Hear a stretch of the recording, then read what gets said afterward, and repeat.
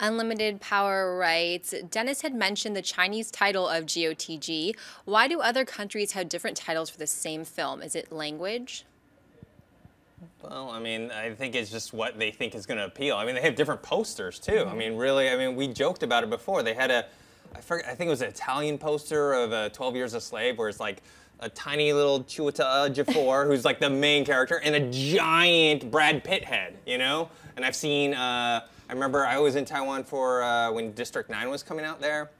And I think they had like multiple robots or something like that of the, what was that? The mech that, what's his face? I forgot the actor's name. The main guy in District 9, that mech suit. So there wasn't one. So they just cater towards what their audience is.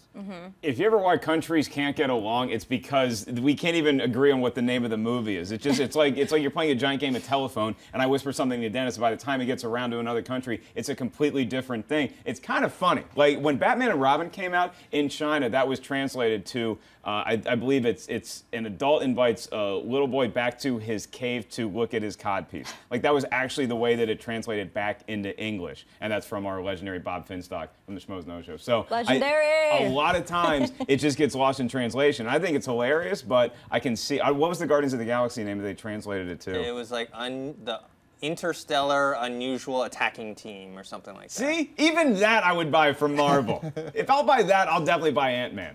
Copley. It was Copley. Yeah, Charlton Copley. Yeah, I was like, what was that? It was bothering me too.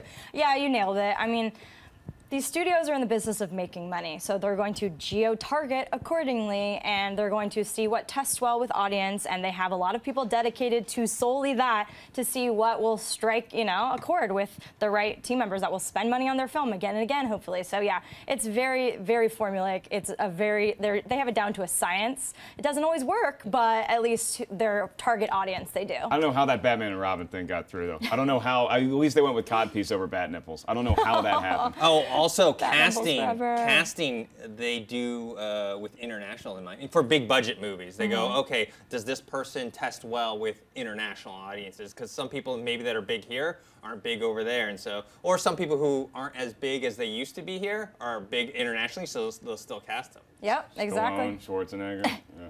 Boom. What's next? Linus Babok wrote, what is your favorite underrated comedy? Mine is Blades of Glory. I do like Blades of Glory. Underrated comedy. Oh, I got one. Bowfinger.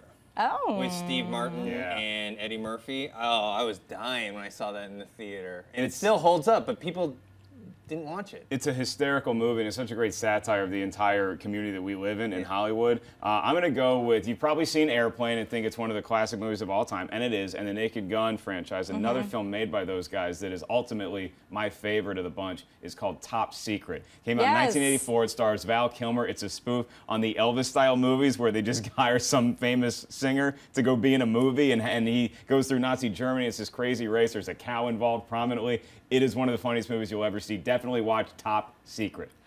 My pick is a little more obscure and definitely less popular. I'm going to go with Little Nicky, baby. It is the most bizarre movie ever. That was like high school film, and it's so, Adam Sandler is so weird in it, and it's so funny, and there's so many weird, obscure moments, like they're in hell, and like all the cameos, and like, it's weird. I think it's underappreciated. Do I think it's a good movie? God, no. No. But I do think that there's moments that are so just like, just bizarre that Rodney you gotta Dangerfield as Grandpa Satan is fantastic, and the first scene when you see little Nicky air guitaring in his room to Running with the Devil, it doesn't get better than that. Popeye's chickens, you know, like come on, it's so good. All right, one more. That was so great. Zane Ewing writes, hey guys, love this show. What band would you like a biopic of? For me, it's Aerosmith, thanks, and Bring the Filthy. I think if you've ever met me or spent 5 minutes with me, you know I desperately need to see anything that is Van Halen related. However, since they're my favorite band by such a wide margin, I don't want a biopic to be made of them. A, because I don't want all the mudflinging to start again, and you want it to be faithful to the actual band. And like VH1 did a Def Leppard biopic a few years ago. It just wasn't that good, and so I don't want to see my favorite band tarnished by a biopic, so it makes me nervous. So let's stick with maybe, you know what, let's do the Rolling Stones. let's do the Stones. Let's do Mick There's and a Keith. lot of color in that one too, as well. I agree. Some of my favorite artists I won't even bring into the mix because I don't want them to damage it. Yeah. The most logical choice to me right now is Michael Jackson because he's just like, and I feel like someone like Bruno Mars or someone with that amount of talent who can actually dance and sing could really do him justice. I mean, talk about, had such a sad life, but the most immense amount of talent. So I feel like that just lends itself perfectly to a really good biopic. And Rolling Stones would be good. My favorite band, Pearl Jam, I'd like to see a biopic of.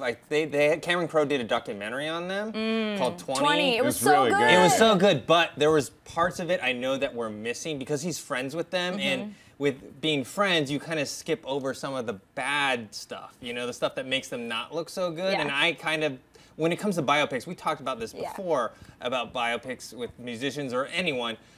I don't like when they skip over the bad part, the negative things about the person or the group or whatever. They hollywoodize it. Exactly, and so even for someone, you know, a band that I love, I still want to see the truth, you know, and so hopefully, you know, with whatever bands that I want to see in the future, they don't do that. That show we saw, Oh, yeah. Eddie Vedder's the man. They played for 3 hours with no breaks. I just like. And we saw Miles Teller. I forgot to tell him. That's weird. I didn't get like a text or a phone call or anything. It's, You will next time, promise. Disneyland's coming. Hey everyone, if you liked this video, click that thumbs up button and make sure to subscribe to our AMC Movie News YouTube channel. It's free and helps you stay up to date with all the latest movie news, as well as our daily AMC movie talk show. Also, make sure that you follow us on Facebook and Twitter to stay up to date with all of our special promotions, contests, and prize giveaways.